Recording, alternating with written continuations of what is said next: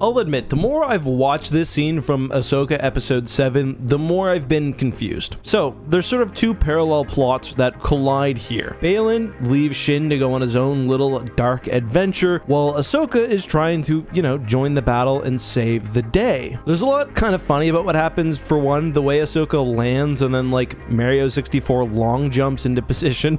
Not the smoothest sort of execution there. But my real question is, how on an entire planet where she was being chased by starfighters did she run into Baylan? Now, there are a couple of options. It could just be that the Force was guiding them both to the same place, because it does feel like too much of a coincidence. But if that was also true, they could have just dropped a little note saying, oh, I felt it too. But as it stands, it's sort of a bit of clumsy action. That was kind of my issue with the episode. It felt like a lot of people scampering to and from places, running away from battles, whatever, but still, the duel was interesting, and Baylan's fate is still, well, we know he's alive, but what's going to happen? I think next episode we might see him get a glimpse of whatever dark power it is that's been calling to him, which I think will set the stage for one of the really big plot elements moving forward, not just in Ahsoka, but in the entire Mandoverse. Let me know your thoughts down below, though.